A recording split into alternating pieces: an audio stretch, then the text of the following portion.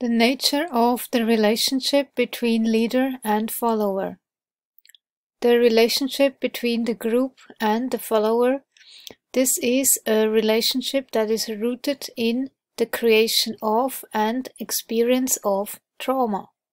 A helpful way to understand this relationship is by using attachment theory and trauma theory. Attachment researchers who study both child and adult relationships call this type of relationship one of disorganized attachment. I have done a separate video on this topic. Both attachment and trauma theory look at the impact of trauma on the brain, and these ideas are key to understanding the response of followers to the totalist situation. Total or absolutist ideologies reflect the totalist and all-encompassing nature of the social structures they represent. Understanding the structure of these all-or-nothing ideologies is a helpful and critical element in being able to determine if the underlying relationships that they represent are indeed totalist in nature. The social structures of totalism and the belief systems they exhibit enter deep into the lives of those targeted. They penetrate the most personal and tender parts of us, our hearts, the places in us that seek attachment and intimacy with others. And they penetrate our brains, the places in us that usually work to help us solve the problems of survival. They detach our higher-order cognitive thinking from our sensory perceptions and emotions and leave us, thus, helpless to understand which way to turn to avoid danger. After 10 long and dreary years, I managed to get myself out with some other people from the group, which made it easier. And I really felt driven to understand how I'd become trapped in this thing where I didn't fit the stereotype that I had in my mind of the kind of person who might get trapped in a cult. So yeah, me too, by the way. Yeah, and in fact, of course, as one studies this, we learn that that stereotype is quite false. Right. So I first kind of recovered by writing that first book, and then I, to cut a long story short, went on to study at the University of Minnesota, do interdisciplinary studies first, which is a very important way of getting at this topic. And then I went to the sociology department and did a Ph.D., but fundamentally in social psychology. Mm-hmm. Really Great. focused on the issue of cults and totalitarianism. And you teach, right? You're an academic. I teach. I have taught at the University of Minnesota, at Birkbeck in the University of London. I now teach at the Mary Ward Center, and I do quite a lot of lecturing and writing on the topic. I'm now involved somewhat with some work around radicalization, European work on that. Great. Writing about that. Very important. And the way I look at this topic, I'm sort of calling it the second risk right now. In my head. I do have qualifications, I think, as do you, to expound on the second risk that I think our world is facing, and that's that of totalitarianism in all its different forms, right? From very intimate, personal, one-on-one relationships, which I call the kind of micro level, to the middle or meso level of groups, yes, and to the macro level of nations and the kinds of threats and nations that we see, such as North Korea, that are suffocating under these totalitarian regimes, and yes, the rising threats around the world that I think people are very familiar with and frightened about. Yes, I agree. So that's, and then So I think it's really, really important work, and it's becoming, I think, noticed a little more. It's been quite a hidden field in recent years, I think. And so I think people like you and I have been trying to raise the profile of this work and say, hey, we really have to understand this stuff because it's affecting so many of us. It's not just the little weird cults over here and over there. It also is very much an issue on the political stage. Yeah, I would say the radicalization piece, which you mentioned, is absolutely humongous. And for me, the key angle in is about influence. We're in the age of influence, and now with social media, digital, with gathering information about our personal preferences and such, and AI coming in, it's becoming even more important for people who are former members who've studied this phenomenon of what I refer to as mind control. Lifton calls it thought reform. Other people call it brainwashing. Brainwashing and undue influence are not just a threat from religious groups, but are concerning from the political stage too. And Dr. Stein prefers to use the word brainwashing as many understand that term. She agrees with the brainwashing hypothesis of Benjamin Zablocki, with her focus being on the category of totalist organizations, of any size from totalitarian to cult to relationships. Her work, greatly influenced by Robert J. Lifton, deals with what these types of relationships and organizations look like, along with how they operate. Dr. Stein goes into detail about the evolutionary-based attachment theory, which looks at the physiology of how dynamic assault leniency can affect cortisol levels, affecting processing in the brain. With the constant high cortisol levels and no way out, a person can dissociate under these conditions. These leaders create these isolating closed structures that principally are isolating, where they cut people off from any other attachment relationships, any trusting relationships even within the group. And the whole drive is to get everyone to attach and see as their primary sort of love or attachment figure as being the leader or the cause. It doesn't have to be exactly the leader. It's a little more abstract than that. In my group, I didn't even know who the leader was, but the group was the primary loyalty. Right, and the ideology, I guess, is also totalistic. Right, and then the ideology sort of supports that structure and the role of the leader. Mm-hmm. And then there's a process of brainwashing, which is what Ben Zablocki, who's a very good scholar in this field, calls the alternation of assault and leniency. So it's kind of like a battering relationship. Darling, I love you, but boom.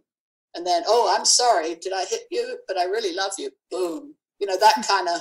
Yeah, good cop, bad cop. How do you interrogate people? Yeah, exactly. And that's the same dynamic. And it's a highly disorienting, disorganizing dynamic, which leads to things that we know about, like Stockholm syndrome, where you start identifying with the captor. But you can only do that if you isolate people, because if they had somewhere else, if they could go find someone else to look after them, comfort them, they would be out of the dynamic. So I think, to me, isolation is really fundamental in this. Right, and the cutting off of family and friends is often ideological, where people have the illusion of choice, that they're choosing not to read the papers, to talk to their friends because they are satanic or because they are part of the bourgeoisie or whatever. Exactly, and it's holding back their development to be this pure, transformed person, right? Right. So, we see these kind of dynamics across this range of phenomena. And I use what's called attachment theory, which is an evolutionary-based theory, to look in in a way, go down to the physiology of how that dynamic, that assault leniency thing affects our cortisol levels, and then how that affects our processing in the brain, where when we've got constant high cortisol and no way out, we can dissociate under those conditions. Right, cortisol is generated from high stress conditions. Right. Right. And then we get into what's called a kind of a trauma bond. So if we're in this kind of situation of chronic relational trauma in this relationship with whoever it is, we dissociate, which to my mind simply means we can't think about our feelings. So and we kind of know this is going on in the brain, where the higher order thinking stops being connected to our mid-range brain that has all the emotional processing.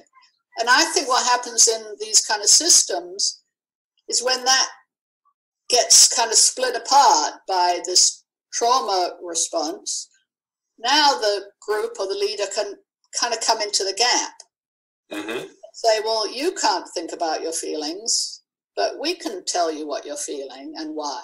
And therefore, kindly put on the suicide vest and all will be well, or whatever the messages are. And you get further dissociated. So in a very brief few minutes, that's kind of how I'm looking at this stuff. No, I think we're exactly on the same page. I talk about the dual identity, me before the Moonies, me in the Moonies. And the me in the Moonies would never, could only think bad things about my childhood and my family and my friends and the outside world because they were all evil. And I had the true parents and, that connection. And I was very much doing thought stopping against any positive thoughts about the outside world or negative thoughts about Moon, the doctrine, or the group. In fact, the DSM-5, the American Psychiatric Association, categorizes brainwashing under a dissociative disorder. Yeah, I think that's right. Yeah, exactly. And I mean, it's interesting. Just for instance, you're talking about the true parents. How many of these groups use that kind of language? It's like, forget your own family. Pol Pot in Cambodia and the terrible genocide there. He was brother number one. Yes. He wasn't Commander Pot, he was your brother, right? And you see this kind of language, really frequently. You were, before we were recording, you were referring to the fantastic book by Jeff Charlotte, The Family, and his other brilliant book, C Street. Yes. Really important books for understanding what's happening right now in the US.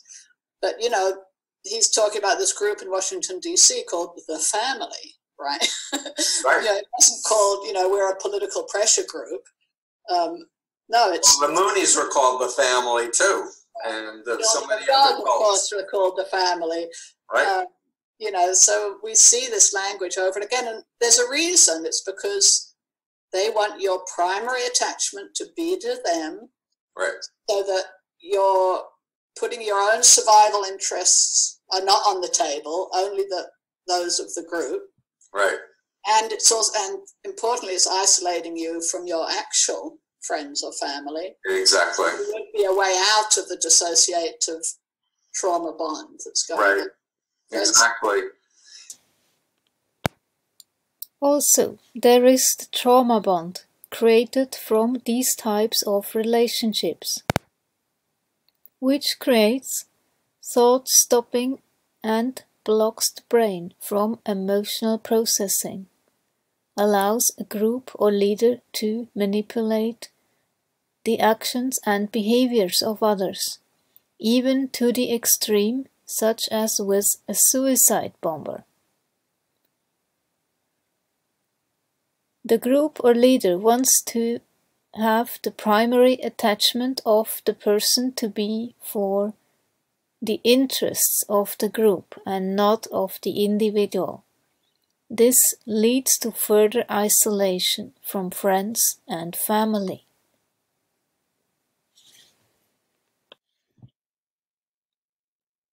We all experienced the chronic terror and powerlessness of living in closed environments where the leader's control was absolute and where the group dictated, often the most mundane details of daily life.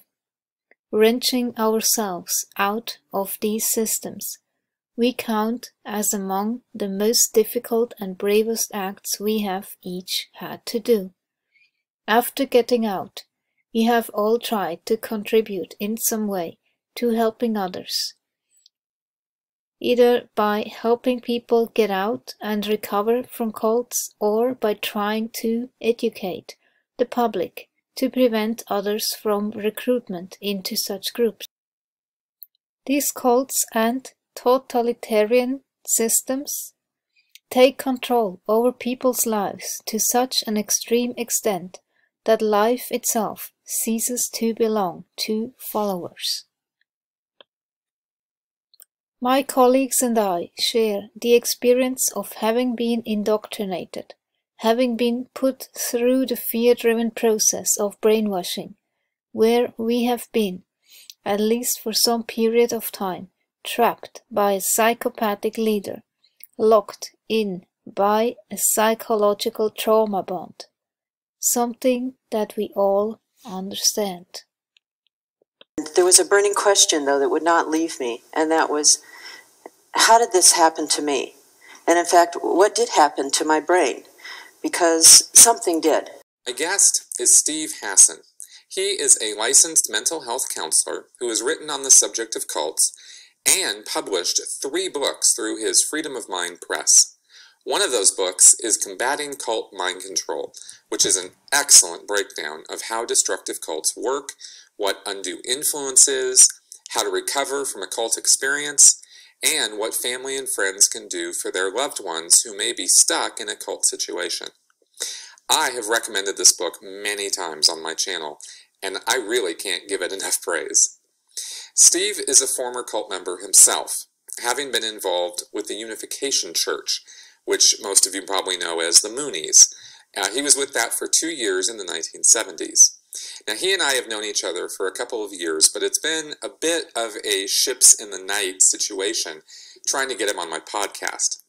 We first met at the Toronto Getting Clear conference and had a great time doing some presentations about Scientology and some of the mechanisms it uses to gain mental and emotional control of its members. In this interview, I wanted to talk to Steve about destructive cults in general and how the mind control mechanisms work. So, without further ado, here's Steve. Consciously, I didn't, but I wanted to prove to everybody, especially my parents, that I wasn't brainwashed and that I knew what I was doing and I knew all this negative information by these ex-members. And fortunately, within a few days, my mind started opening up and I started realizing that Moon was a liar, that the group was making claims that were not true. And I broke down in tears, going, what have I spent the last 2.5 years doing, and all the people I had recruited. And I started reading, and Lifton was used in my intervention, Thought Reform and the Psychology of Totalism. I sought him out and met with him and told him about the Moonies. There's a funny quick story I'll tell you. I reached him, he was at Yale at the time. And he said, what do you want to talk to me about? I said, Thought Reform and the Psychology of Totalism. He said, that old book? This is a really great book. The major problems of our era, that of the psychology and the ethics of directed attempts at changing human beings. For despite the vicissitudes of brainwashing, the process which gave rise to the name is very much a reality. The official Chinese Communist program of Su Xiang Kai Zhao, variously translated as ideological remolding, ideological reform, or as we shall refer to it here, thought reform, has in fact emerged as one of the most powerful efforts at human manipulation ever undertaken. To be sure, such a program is by no means completely new. Imposed dogmas inquisitions, and mass conversion movements have existed in every country and during every historical epoch. But the Chinese communists have brought to theirs a more organized, comprehensive and deliberate, a more total character, as well as a unique blend of energetic and ingenious psychological techniques. There is the more responsible, even tortured self-examination, which leads professional people to ask whether they, in their own activities, might not be guilty of brainwashing. Educators about their teaching, psychiatrists about their training and their psychotherapy, theologians about their own reform methods. Opponents of these activities without any such agonizing scrutiny can more glibly claim that they are nothing but brainwashing. Others have seen brainwashing in American advertising, in large corporation training programs, in private preparatory schools, and in congressional investigations. The concept of brainwashing seems to arouse in everyone. Its aura of fear and mystery has been more conducive to polemic than to understanding. Still, the vital questions continue to be asked. Can a man be made to change his beliefs? If a change does occur, how long will it last? How do the Chinese communists obtain these strange confessions? Do people believe their own confessions even when false? How successful is thought reform? Do Westerners and Chinese react differently to it? Is there any defense against it? Is it related to psychotherapy, to religious conversion? Have the Chinese discovered new and obscure techniques? What has all this to do with Soviet Russia and international communism? With Chinese culture, how is it related to other mass movements or inquisitions, religious or political? What are the implications for education, for psychiatric and psychoanalytic training and practice, for religion? How can we recognize parallels to thought reform within our own culture? Their environment did not permit any sidestepping. They were forced to participate, drawn into the forces around them, until they themselves began to feel the need to confess and to reform. This penetration by the psychological forces of the environment into the inner emotions of the individual person is perhaps the outstanding psychiatric fact of thought reform. The milieu brings to bear upon the prisoner a series of overwhelming pressures, at the same time allowing only a very limited set of alternatives for adapting to them. In the interplay between person and environment, a sequence of steps or operations, of combinations of manipulation and response takes place. All of these steps revolve around two policies and two demands: the fluctuation between assault and leniency, and the requirements of confession and re-education. The physical and emotional assaults bring about the symbolic death.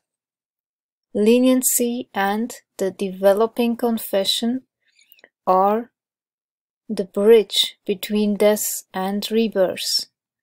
the re-education process, along with the final confession, create the rebirth experience. As the reformers encourage a prisoner's negative identity to enlarge and luxuriate, the prisoner becomes ready to doubt the more affirmative self-image, diligent priest, considerate healer, tolerant teacher, and so on, which he had previously looked upon as his true identity. He finds an ever-expanding part of himself falling into dishonor in his own eyes. At this point, the prisoner faces the most dangerous part of thought reform. He experiences guilt and shame much more profound and much more threatening to his inner integrity than any experienced in relation to previous psychological steps. He is confronted with his human limitations, with the contrast between what he is and what he would be. His emotion may be called true or genuine guilt, or true shame, or existential guilt, to distinguish it from the less profound and more synthetic forms of inner experience.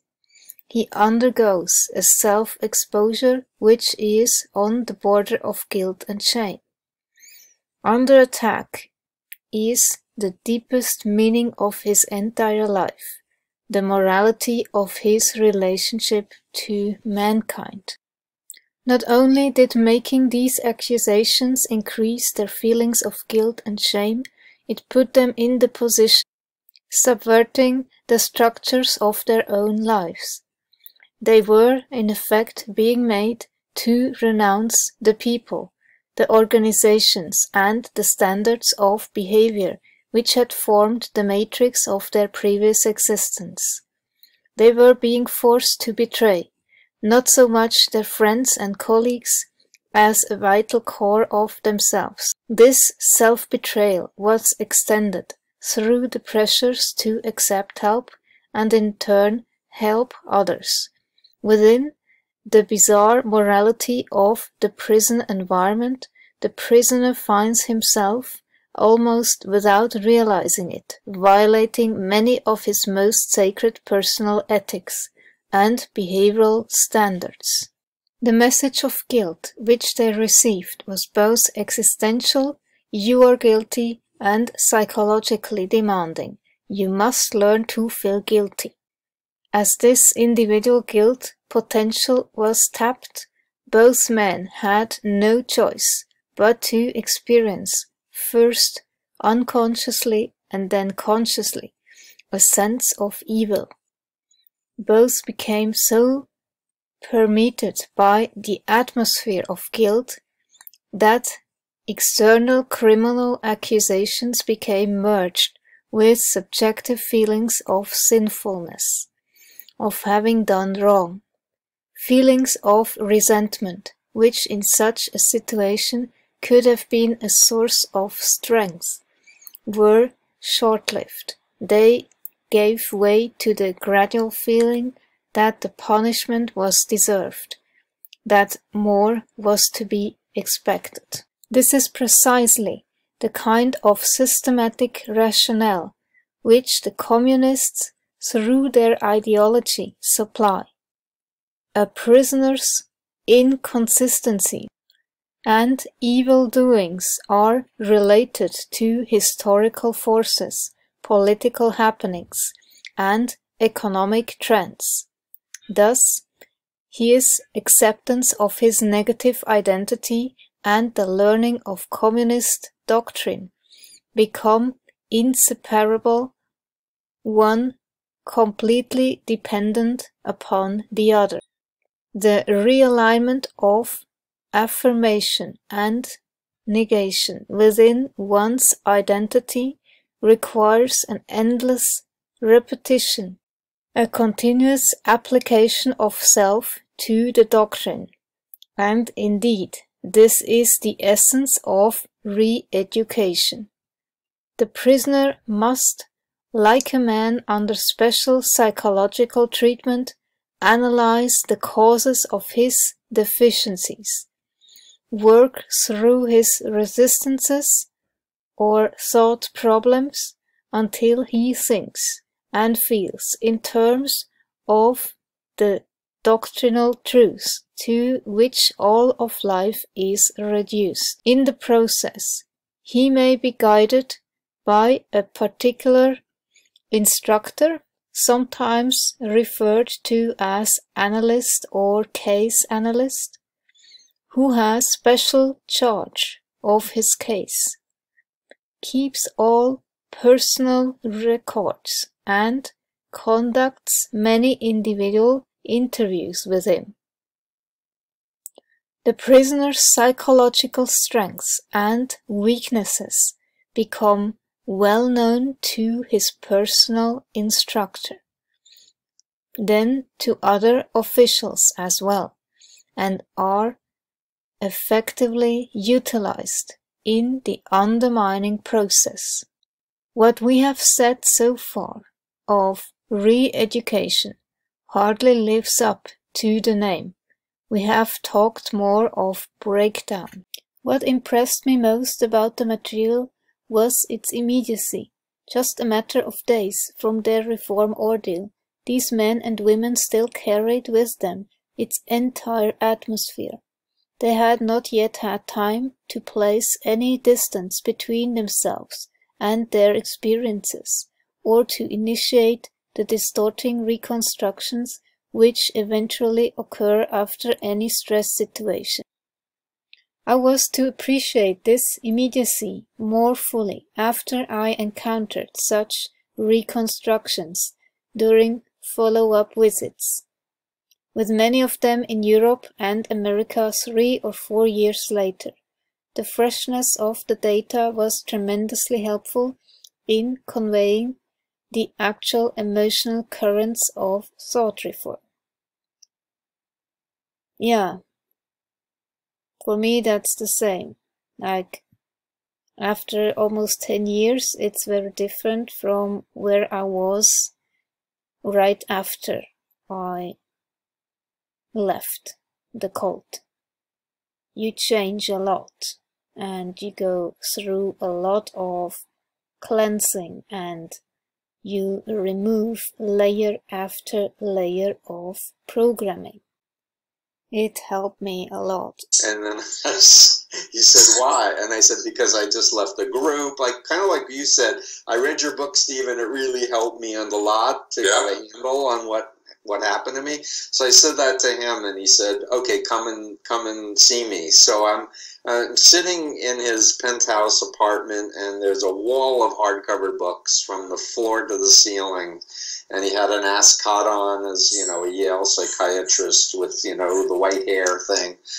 And I'm explaining how we would recruit people, and the introductory lectures, and the 3-day workshops, and the 7-day workshops, and the 21-day workshops. And he went, I just studied this secondhand, but you've lived it.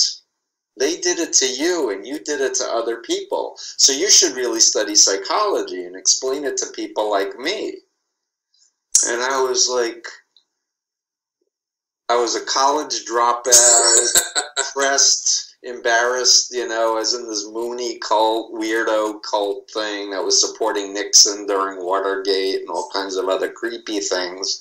And here this Yale psychiatrist who was the eminent expert on brainwashing was saying I had something of value to share with people. So he did what was known in the mental health business as a therapeutic reframe.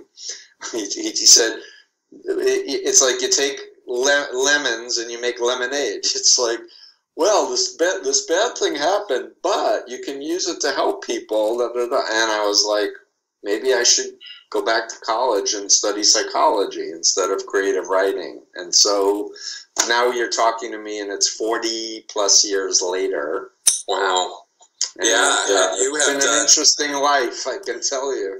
Well, for sure, and absolutely fascinating, some of the things that you have experienced since then. And You know, it's interesting listening just even to some of the bits of your story about, you know, even as a captive audience member at the time, you know, during your intervention, it took them days to get a result on you, right? And this is I was fanatical. I was actually held up by Moon himself as the model member. I was literally like trained to like dive on a knife, or, you know, take a bullet for Moon, or, you know, kill if need be to advance the group. And yeah, so I remember. So I was raised as a conservative Jew in my childhood. And I remember on the fourth day, as they were, the programmers, one's a psychiatrist now, one's a social worker, I should add, were making analogies with Adolf Hitler and Sun Myung Moon. And I said, I don't care if Moon is like Hitler. I've chosen to follow him, and I'll follow him to the end. And I meant it. Wow. And that, you know, yeah, there's a conservative Jew background. Yeah, I was educated about the Holocaust, and I'm saying I don't care. Right. I don't care. I'm in this. I'm doing this forever, and no matter what you say, it doesn't matter. This kind of thought stopping, this kind of complete obedience and devoted loyalty to the group. And that's partly why I do the work that I do, because I was so far gone. I know that if my family didn't rescue me, I could still be there today. And I'm also not intimidated by the most fanatical cult members, because as insane, you know, Sea Org people are, it's like, I got that one. I know that. Totally. And we did the eyeball staring thing too, so... Right. Yeah, no, people don't get, you know, that these techniques that these cults use are almost universal in so many ways. There are so many commonalities between them, and it was for me a real point of relief when I realized that there wasn't anything super, super unique and special about Scientology's core techniques. And they're you know, there's sort of, as I used to put it, there's a cult leader playbook that these guys have, you know, just about. They might as well have a playbook that they use with all the various methods. Well, a lot of techniques. them were in cults. Like Sun Myung Moon was in a cult, and Hubbard was in a cult. And then they have people leaving a cult, joining their cult, and saying, hey, when we were in our group, we did it this way. And then so they're learning, and all this cross-pollination happens. So right, exactly. It definitely is the universal. It helped me a lot to meet an ex-Scientologist and hear about how weird it was, and to meet a Hare Krishna and the Children of God person. And the more groups I learned about, the less special, you know, the Moonies were. That's right. And I did this mental technique that I share with my clients that I'd like to share with you, of kind of like changing the inner picture that I had as a devotee, because I would often kneel at his feet looking up at this big guy. So it was this big looking up, and just kind of like making the picture of him really, really small, and putting him on the wall next to Hitler's picture and Hubbard's picture and all the other cult leaders' picture, so that when I think of Moon, he's just one of many, instead of this great man. No, he's not a great man. He's just one of many very disturbed human beings. Exactly. That's a really good exercise. I have to say I've done something similar with Hubbard. In that regard, and learning about them as individuals. You know, when you come out of this group, and you start learning about, you know, not just, you know, that he lied, you know, like Hubbard, for example, not just that he lied about his grades, or lied about university, or lied about this, or lied about that, but learning about him as an individual really does reduce him from this deity status to a normal guy, and you go, wow. And then you hear stories from people from the 50s who are like, oh yeah, I didn't like him at all. And you're like, wow, really? You know, and it kind of makes him much more human, and and it makes the whole experience exactly. And more one thing that cults share some basic characteristics. A typical cult requires a high level of commitment from its members and maintains a strict hierarchy, separating unsuspecting supporters and recruits from the inner workings. It claims to provide answers to life's biggest questions through its doctrine, along with the required recipe for change that shapes a new member into a true believer. And most importantly, it uses both formal and informal systems of influence and control to keep members obedient, with little tolerance for internal disagreement or external scrutiny. I'm titling this Undue Influence, Cults and Predators, and the terminology of undue influence is really a legal term for somebody exploiting somebody else. And there are destructive cults, but then there are also controlling people. basically I was a poet and I was going to be an English professor, but I was deceptively recruited at college by 3 women who flirted with me, and I thought they were interested, but they were recruiters for a cult. And at the point that I woke up and understood brainwashing, it was going on in the Moonies, I've been totally passionate about wanting to learn everything I could about the psychology of influence and help as many people as I can to understand this phenomenon. They control people's behavior, they control their information, their thinking, their emotions. They create a new false identity out of child parts, essentially, and they make them into weapons and terrorists, unfortunately. Can you tell a little bit about the steps? How many hours, how many days you are needing to bring somebody in this way in? So it really becomes an issue of evaluating individual cases, because people are going in and out of vulnerable moments in their life anyway. So death of a loved one, illness, graduation, losing a job, moving to a new city, state, or country are all situational vulnerabilities that cults like to prey on people during those moments. Of course, with the refugee crisis, people are especially susceptible to some authoritative message that speaks to their needs, their deepest needs of self-worth, of meaning-making, of community building, of hope for the future. And if there's no hope immediately in their temporal future, the cults like ISIS sell paradise. So to answer your question, recruitment can be as fast as within a few hours if someone is in a frame of mind of more receptivity or susceptibility. So for example, in my work of the last 4 decades, I've met many people, worked with many people to help them come out, where I asked them what was going on just before this group entered your life. And if they say, oh, I was praying that God should show me what to do with my life, and then knock, knock, someone says, can we share the Bible with you?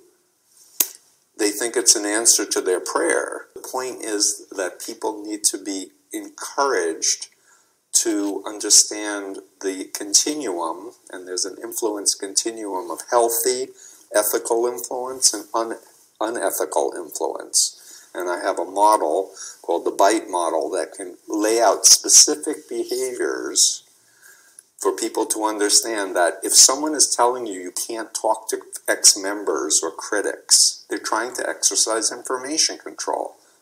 Or if a group is telling you that if you question the leader or the group, evil things will happen, that's phobia indoctrination. That's a form of emotional mind control technique.